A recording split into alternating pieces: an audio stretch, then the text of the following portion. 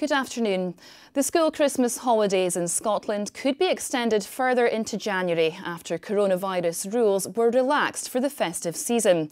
Discussions are underway which could standardise the break from December the 18th to January the 11th. A final decision is expected to be taken by the Scottish Government next week.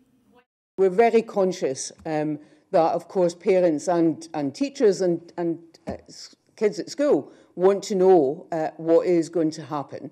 And we will make sure that we reach a view based on the advice from that expert recovery group and make sure that we reach a view as soon as we can.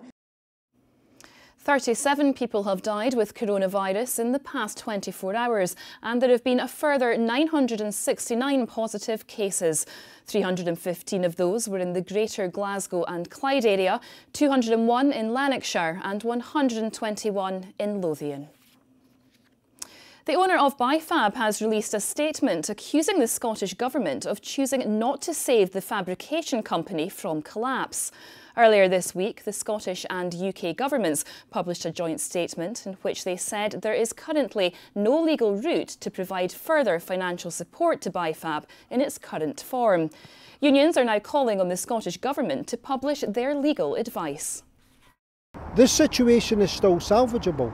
We could still secure work for the BiFab yards. There is £5 billion in renewables work going on around Scotland at the moment for wind farms that will go up around Scotland.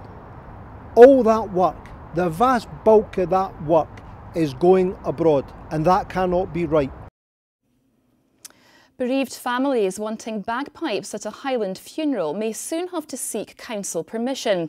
Relatives may also have to give notice if a funeral is likely to have a large attendance, and graveside ornaments could be banned.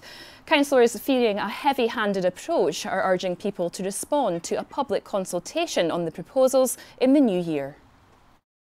Really, all over the world, people love to have the pipes because it gives them some sort of sympathy, and they feel that it heals better because the pipes are there, and there's something about the pipes that are very soothing.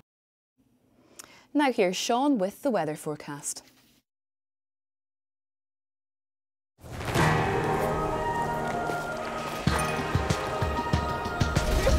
Blue skies and sunshine are in the forecast.